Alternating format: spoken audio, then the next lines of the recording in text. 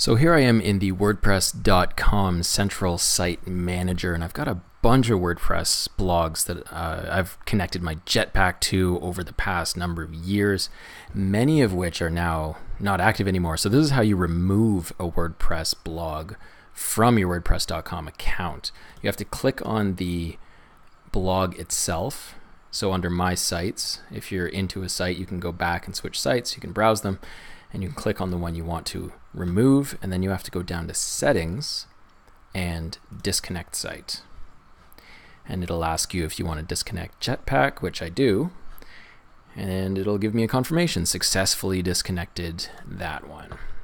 Again, if you want to do another one, we can go back, switch sites, and I don't do this one anymore. So let's find the settings. Okay, there are no settings. How do I get rid of it? Oh, that's going to be tricky. Well, let's see if we can figure this out.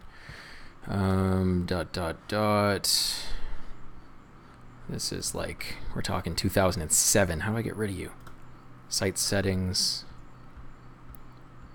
I don't see any way of getting rid of it. Why is this so hard, WordPress? Okay, so I can't figure out how to get rid of this one. If someone knows how to get rid of something like this is a .wordpress.com one. So the other one was independently hosted. This one is one of the WordPress sites. If anyone knows how to get rid of this, please throw it in the comments because I can't figure it out. Drive me a bit crazy. Thanks. Bye.